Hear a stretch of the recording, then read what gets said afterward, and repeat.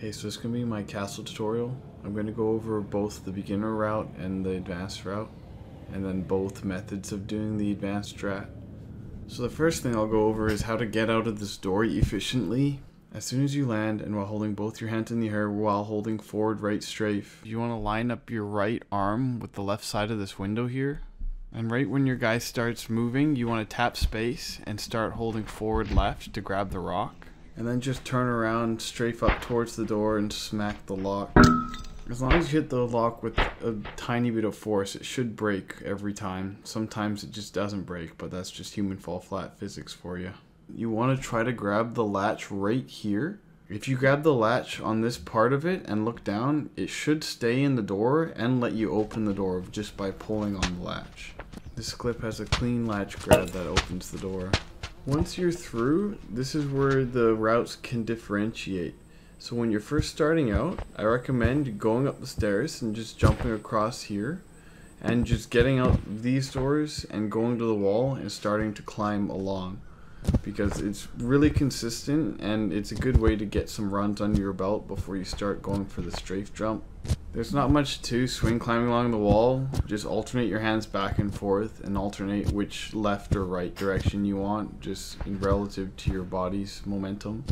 Now's a good time for me to explain the two kinds of surfaces you can walk or jump on in this game. The first kind is the normal kind of surface that you find all over the game where you can walk and jump on normally without any problems. The second kind of surface is much less common and it has strange properties where it will let you jump off it, but only temporarily.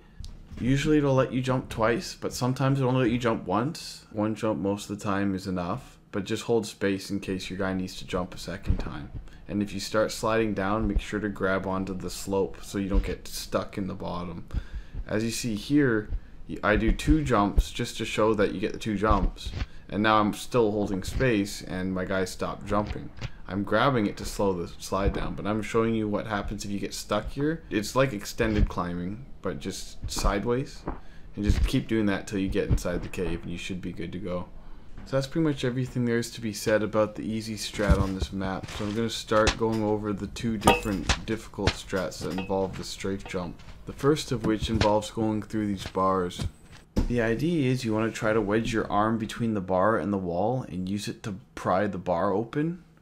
The best way to do this, I've found, is to grab the bar around the same height as the middle of your head, and as soon as you hear the grab sound, let go and re-grab, and that way your arm should drop and it should land in a perfect position to open the bar and it should just bend wide open. Once again, it could just not work and you'll just keep re-grabbing until it works. Now we're going to start setting up for the strafe jump to the exit cave. When you approach the stairs, make sure to be to the left of this line so you hit the checkpoint in case you fail. That way the run isn't completely dead if you fall. You can still try again or go for the safe strat when you respawn if you just want to finish your run. Once you're on the stairs, you want to start holding forward without anything else. And once you reach the 3rd step from the top, you want to start holding space. As soon as your guy starts falling from his jump, you want to start holding left. And after his 2nd jump, as soon as he starts dropping, you want to start curving to the left. And after doing 2 jumps, you want to line yourself up with this part of the windmill.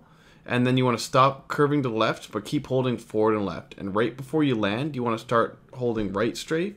And right after you land, you want to start curving to your right. After the last jump, you'll know you had a good launch if the gap between the edge of the cliff and your guy is about the same width as your guy's torso. At this point, all you have to do is aim your hand to grab the side of the wall, which you could argue is the hardest part. After you do 1 fling off your hand, just let go and re-grab the wall, and if everything was done correctly, you should be right next to the cave. At this point, you could just use your momentum, or you could swing climb just to get into the cave. Either or, this is going to save you time over swing climbing the entire wall. I still have to emphasize that you really shouldn't go for this jump until you're trying to optimize your personal best. I didn't start going for this strat until my PB was 6 minutes.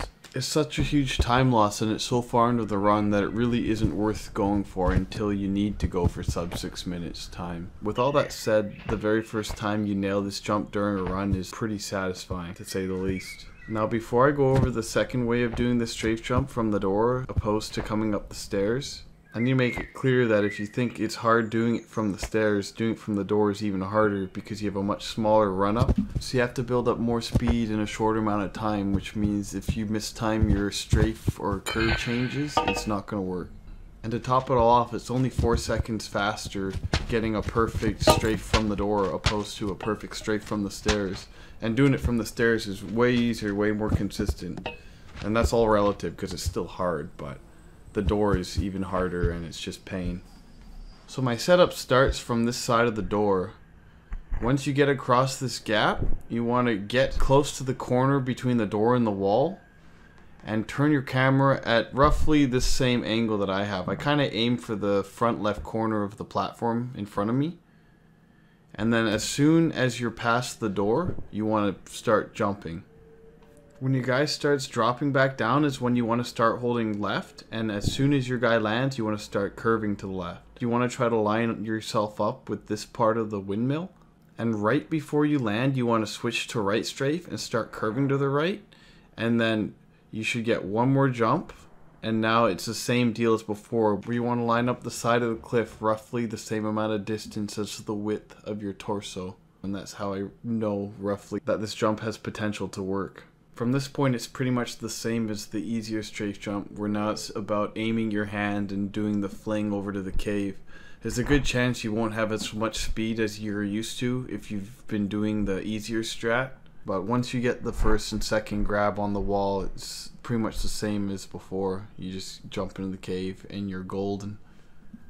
So that's pretty much everything there is to be said about Castle and these two strafe jumps. Don't expect to get these strafe jumps working on your first try, because even when you know how to do it, it's still hard as crap. My runs still die here all the time. And if you want to start going for the strafe jump, I do recommend going through the bars and doing that method, because it's much easier to practice that method too, because the checkpoint is right at the stairs. Also considering that going through the door saves at a maximum 4 seconds if you do it perfectly, compared to a perfect strafe jump from the stairs. When you're trying to practice through the door, you pretty much have to do a full level run every time. And it's just easier to do it from the stairs to get it consistently. At least it was for me. So thanks for watching. I hope this helped. If you have any comments or requests for more tutorials, let me know in the comments below. I'm just going to let this last attempt play out. And yeah, thanks for watching. Good luck with your speedruns.